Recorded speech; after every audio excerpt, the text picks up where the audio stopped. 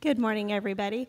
My name is Michelle Bonnywell. If you're a guest with us today, I am the Director of Children's Ministries, and I am so grateful to be able to share with you this morning in our last week of our sermon series, My Life Verse.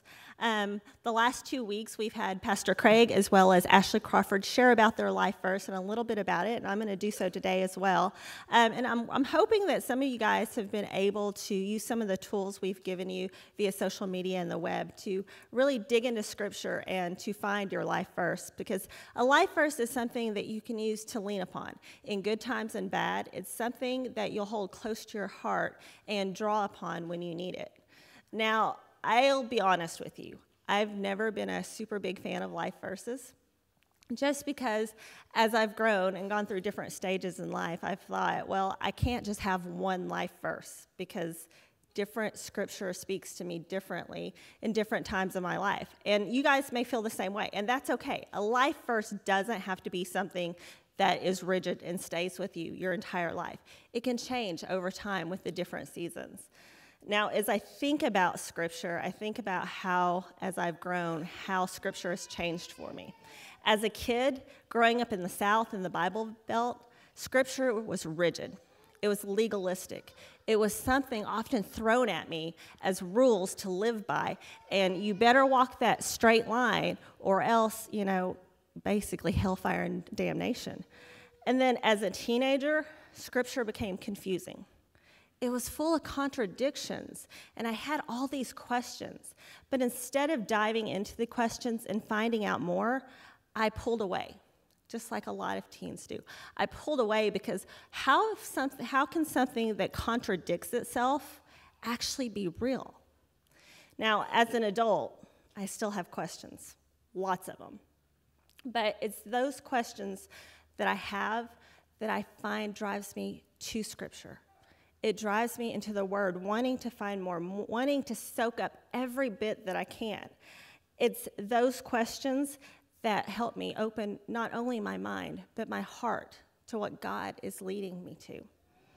I've been reading this book recently called Inspired, and it's all about Scripture.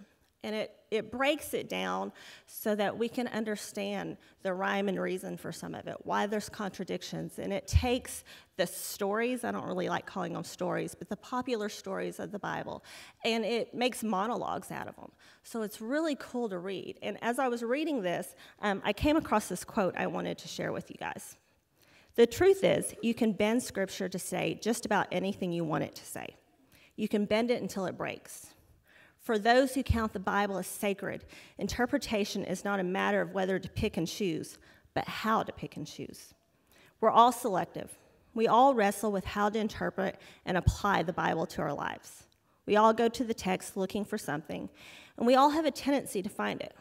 So the question we have to ask ourselves is this: are we reading with the prejudice of love, with Christ as our model, or are we reading with the prejudices of judgment and power, self-interest and greed? Are we seeking to enslave or liberate, burden or set free? You see, I can take Scripture and honestly make it work for me however I want. I can use it to back up my thoughts, my beliefs, my ideas, but to do so is self-serving. And honestly, it's why the questions come.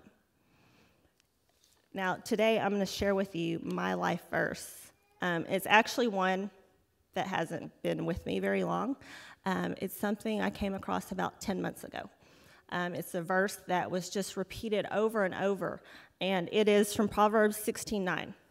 We can make our plans, but the Lord determines our steps. On this table up here, I have my favorite pair of shoes. Just basic black Chucks. If you're not familiar with the terminology, Converse All-Stars. If you look at these shoes, you can tell they're well worn. They've got paint stains on them. They've got holes in them. And if you were to smell them, just don't, okay? Just trust me on that. I feel bad for the band. These shoes are actually 10 years old. I've had them longer than I've had my youngest son. These shoes have walked with me through trials and tribulations. These are the shoes I wore the last time I walked out of my home in Houston. These were the shoes I wore when I heard Felix's heartbeat for the first time. The shoes I often wore when I felt alone and isolated living in Beaumont, Texas.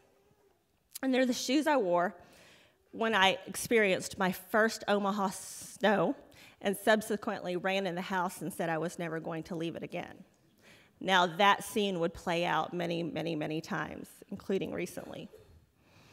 And if you look at these shoes, it's apparent I need new ones. I mean, they're pretty nasty. But they're tattered and they're torn. The laces are falling apart.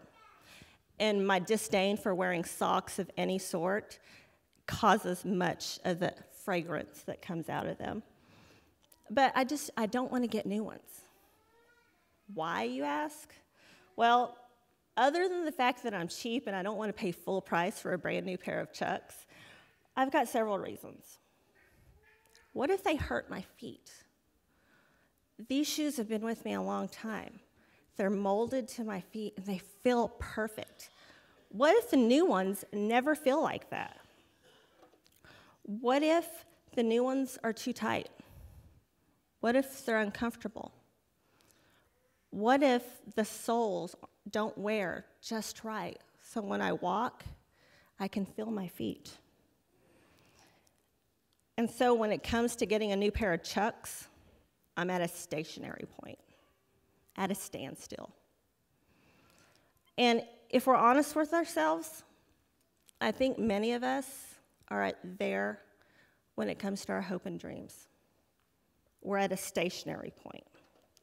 We allow ourselves to come to a standstill and make excuses about why we can't do things that are on our heart, those things that God put there. We let the fear of the unknown make us stationary. What if? What if it doesn't work out? What if I fail? What if? And then we start to question if God even hears us.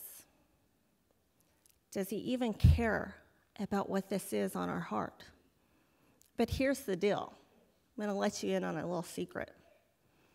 That thing that's on your heart that you keep hearing over and over and over again, he put it there. You see, God's love is never stationary, and he doesn't want us to be stationary either. He's not ignoring your hopes, and he's not ignoring your dreams, because he's the one who put it there. He's the one who made you to love what it is you love. He's the one who made you to go after what it is that's on your heart. So don't give up on it. Don't quit the hustle, but do this. Stop trying to do it on your own. A wise man that I'm going to tell you about here in a little while said this to a group of people I was with recently. He asked us, "What's your dream?" And then he told us this: a dream is just sleep unless you do something about it. But how can you do something about it? You see, we make these plans. We make plans of what we're going to do. But we forget that God is who put that on our heart and that he has a path set for us. And so we hustle and we strive to do these things and we get frustrated when all we have to do is turn ourselves to the path he put in front of us. I want to look at the prophet Isaiah for a minute. It's in chapter 6 of the book of Isaiah that we find Isaiah finally accepting his call, what it is God has put on his heart. It was the year the king died that I saw the Lord.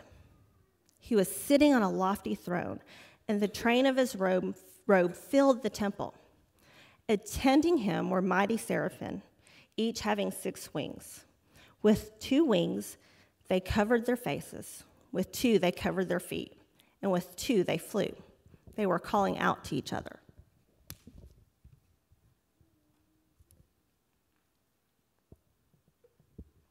Holy, holy, holy is the Lord of heaven's armies. The whole earth is filled with his glory. Their voices shook the temple to its foundations, and the entire building was filled with smoke. Then I said, It's all over. I am doomed, for I am a sinful man. I have filthy lips, and I live among a people with filthy lips. Yet I have seen the King, the Lord of heaven's armies." Then one of the seraphim flew to me with a burning coal he had taken from the altar with a pair of tongs. He touched my lips with it and said, "See, this coal has touched your lips. Now your guilt is removed, and your sins are forgiven." Then I heard the Lord asking, "Whom shall I send as a messenger to this people? Who will go for us?" I said, "Here I am, send me." Here I am, send me. You see, Isaiah 6 describes how the prophet Isaiah, through a vision through the Lord, begins his ministry. In the vision, the Lord asks, "Whom shall I send, and who will go for us?" And Isaiah volunteers for service. He says, "Here I am, send me." The Lord had a message that he wanted to send to the nation of Judah, and he expressed his desire for this messenger. And Isaiah's exclamation of "Here I am, send me" marked the very beginning of his ministry. And the priest became a prophet. But if you noticed in the scripture, he didn't do it immediately. He has this vision, this grand vision. And one of the first things out of his lips before he says, "Here I am, send me," is to describe his unworthiness. He starts basically making excuses. Woe is me, I've got unclean lips. I can't do what it is God's calling me to do. God's calling him to be a messenger of God. And what Isaiah is saying, but I have unclean lips. That's where his sin comes from, is his mouth. My kids often call me out for things that I say, especially when I drive. And often my response is, "I love Jesus, but I cuss a little." That's kind of what Isaiah is doing. He's like, "Look, this stuff, from my lips comes, and this is where my sin comes from. And if you want me to be a messenger, God, this is what you put on my heart. But how can I do it when the very place where your messages are going to come from is where my sin comes from?" Standing in the Lord's presence, Isaiah is made painfully aware of his sin, and he's broken about it. And we've seen that before. When both Job and Peter were confronted with the presence of the Lord, they felt their brokenness too. And here in this moment, God was preparing Isaiah for both his cleansing and his commission. I think Isaiah wasn't just confessing his sins because he wanted to. It was his way of making excuses. His way of saying, "Look, God, I know you want me to do something, but there's a million reasons why I can't do it." But just like us, God had this plan for Isaiah. He had the steps already planned out. He just had to agree to follow the path laid out before him. And so when Isaiah confesses his sins and says his lips are unclean, God has an answer for that. If you notice, they put the coal to his lips, the very place where his sin came from. And God was a step ahead of him. He was a step ahead of Isaiah, and he always is. As he's cleared of his sin, that coal is placed on his lips, and God makes it a point to touch and say, "Look, it's okay. I forgive you." And it's after this that Isaiah finally says, "Okay, here I am, send me." Prior to that, he saw himself as an unworthy messenger. But once he's forgiven, he immediately desires to serve the Lord. He immediately desires to follow that path that God has put before him. To not just follow his steps, but follow God's steps for him.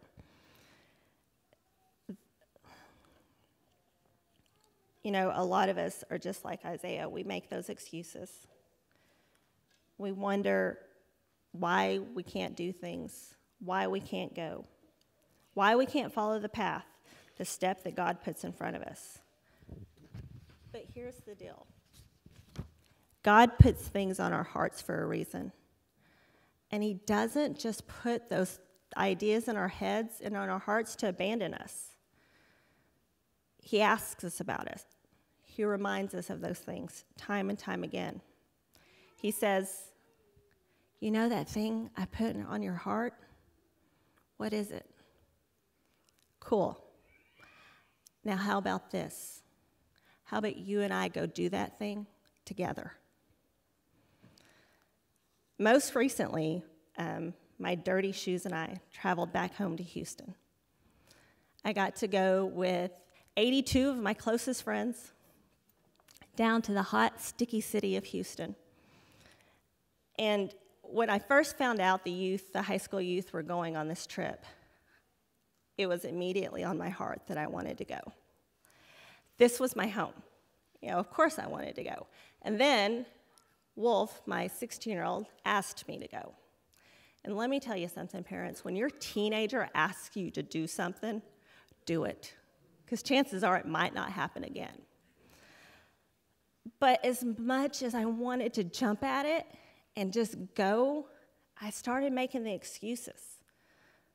I let my plans get in the way of what God had planned for me, that path. I started asking questions and making excuses. I didn't know when camp was. What if camp falls when the trip goes? And, it's in July. That's right after VBS. I have a ton of work to do. I've got to get prepared for the fall. So I just don't see where I can be gone for a week. And it's expensive. I would be paying for Wolf to go already. And, I'm a single mom. I'm on a budget. I didn't know where the money was going to come from. And so instead of yelling out that undeniable yes that I wanted to give my son, that I wanted to give Chad, I gave him a solid maybe. But then things started to happen. Found out camp was going to be the second week of June. Check. That's marked off the list. I was able to hire an intern this summer, and so he was able to take on some of my work, and so I was able to work ahead. Check. Things were starting to fall into place. And then Chad comes to me. Hey, if you want to go, it's handled. Somebody donated the money so that you could go. So at that point, all I had to do was say yes. So what do you think I did? Maybe. Truth is, I was scared. I've been on mission trips before. I've been on Army before, what the kids were doing. But I was scared. There was something in me that just wasn't sure that I could handle a week with a bunch of teenagers. I have one, and that's hard enough. But I finally decided, you know what? God's put this on my heart for a reason. He's made all these things happen. And if this is what he wants me to do, then here I am, send me. So last Saturday at 4:45 a.m., I joined a bunch of tired teenagers and adults, hopped in 7 vans, and headed to Houston, Texas. The trip was great. There were some hiccups along the way.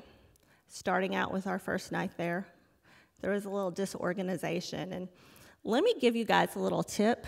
If you want to be the most popular person with a group of teenage girls, be the one to take their cell phones away. Pretty sure at that moment, I turned into an ogre with horns and fire coming out of my head saying, "You cannot have your phone, ha ha ha ha ha." It was bad. But despite the hiccups, it was an amazing week. I was assigned to the group Blue F. It was combined of 6 kids from the Water's Edge and 3 kids from Sugar Land, Texas. And we were placed in the 3rd Ward of Houston. If you guys know anything about the 3rd Ward of Houston, you know it's a beautiful place. Not. It is the roughest neighborhood in Houston.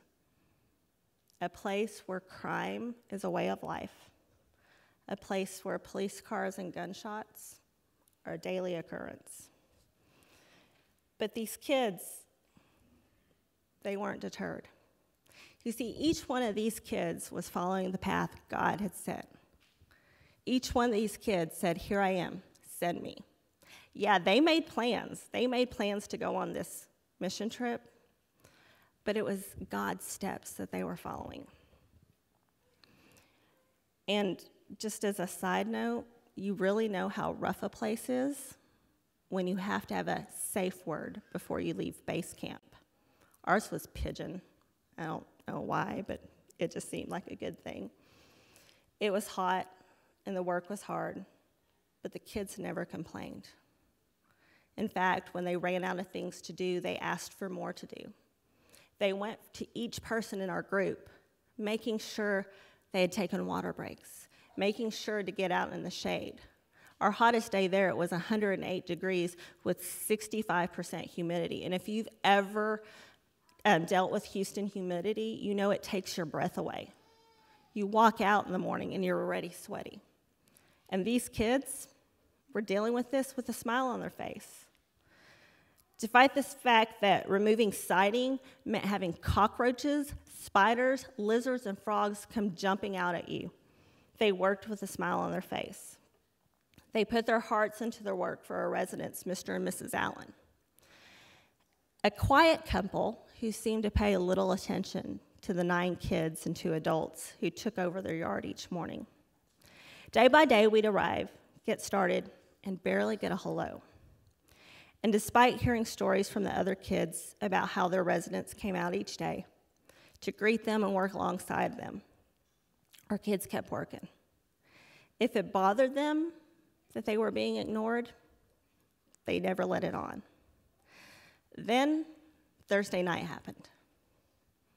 Thursday night was client night, the night when we invite our residents to come share a meal with us and join us for worship. When we asked our residents if they would join us, we got a solid maybe. The kids weren't deterred. They went to our shower house, the home where these people graciously opened their home to a bunch of stinky, sweaty teenagers and adults and allowed us to use their showers. Mark and his wife, Susan, said, "Sure, we'll be there." But you could still see a little sadness in our kids. Thursday night rolls along. We get back quickly, get showered, get set up, get into dinner, and look around, and Mr. and Mrs. Allen aren't there. Our shower house people are there, and we look around, and we're the only table whose residents aren't there. And you could tell the kids were a little disappointed. Well, about 15 minutes in, Mac, the director of the camp, comes in, and beside her are Mr. and Mrs. Allen with smiles on their faces. Our kids started to cry. They were just overjoyed they were there. That night, we got to hear their story finally. We got to hear about how both of their health just wouldn't allow them to come outside. How her doctor's appointment on Monday wiped her out for days because chemo will do that to a person. How he was a carpenter by trade, and he wanted to be out there with the kids, but his mind was failing him, and he just couldn't remember how to do the things he once did. And while they told us their story, they also shared about how they had been watching the kids all week. How that silly girl jumped the fence when she saw the frog. How they giggled watching the little ones stand up on their tippy toes to reach the high spot instead of grabbing the ladder. How they listened to the kids sing along with the worship music they played. And how it brought a tear to their eye to hear teenagers worshiping openly. When it came to move to the sanctuary, the kids gathered around them, creating a protective barrier around them in the crowd. And I wanted to share a photo. It's right behind me. If you look at these tired faces, if you look into their eyes, you can see the joy. Joy that came from these 2 people in the center. Joy that came because these kids said, "Here I am, send me." Despite the conditions, they never lost sight of the path God set before them. Yeah, they're the ones who made the plans to go on this trip. They packed their belongings. They raised money. They willingly gave up their cell phones. But it was God who paved the path for them. It was God who determined the steps. It's God who led them to that moment right there. They did it willingly, but they didn't do it on their own. They did it with God. And there's one more person I want to introduce you to. His name is David. I think I have a picture of him. This is David. David is referred to his friends as King David. As he puts it, a man after God's heart. He's the one who said to us, "A dream is just sleep unless you do something about it." This guy, King David, he spoke to us during resident night. He's 33, and he's had a rough life. He's done things most of us can't even imagine. One of his stories included pulling a bullet out of his own ankle and going on about his business. On the fly, David felt God calling to him to speak to these kids. And so in front of 150 strangers, he gave a speech that made the hair on my arm stand up, the ones that weren't singed off from the heat earlier in the day. He told the kids, it's not too late to ever follow that path that God set before you. Despite his setbacks in life, most of them were self-induced. At 33 years old, David was finally following those steps God placed before him. He was chasing the dream that God had placed on his heart as a young man. That dream to work with youth and help them chase their dreams with God. I got the chance to talk one-on-one with David Friday afternoon. I got to go out to the job site before I headed off for my flight, and I actually jokingly invited him to come preach for me today, and he said yes, which created a very awkward moment. But David's just like this amazing man. And he told me, look, you know what? All my life, I knew what God wanted me to do. All my life, I knew that he wanted me to work with kids. But I ran from it. Instead of saying, here I am, send me, I said, here I am, I'm going to do what I want. And that led him down a path of destruction.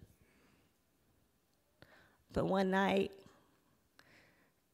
David said, okay, God, this isn't how it's supposed to be. So here I am, send me.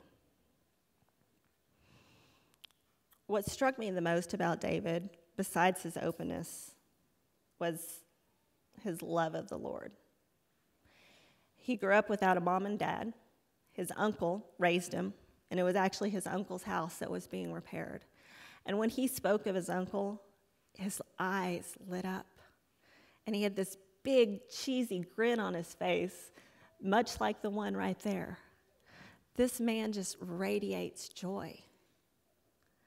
And it's a joy that's found when you start following that path God has put in front of you. David knew that God never gave up on him. No matter what those excuses were, the steps were placed in front of him. All David had to do is look and listen. When you're around him, you just sense the peace, a peace that only comes when you say, "Here I am, send me." We can make our plans, but the Lord determines our steps. You see, God is guiding us away from ourselves. He's not trying to make us something we're not. He's leading us to make us what he made us to be. He's doing what a father does. He invites us on this grand adventure. And it's not one with a map, not one with a strict schedule. There's no expiration date, and the invitation is always open. When we accept that invitation, once again, he asks us, "What is it that I've put on your heart, child? What is it that captures your attention? What is it you feel led to do?" Okay, let's do that together. I'll lead, you follow. Just follow, child. That's all you have to do. We'll do this together. I'm going to close with this picture of my shoes. These are the same shoes that are here. Those are my shoes heading down the highway in Houston.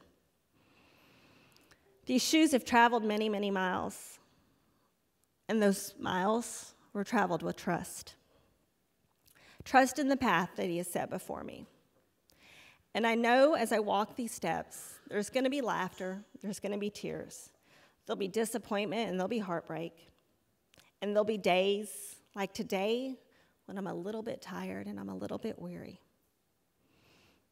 But trusting God and having faith, it means continuing to follow those steps he puts in front of me, even if it's just by taking baby steps on worn-out souls. Will you pray with me?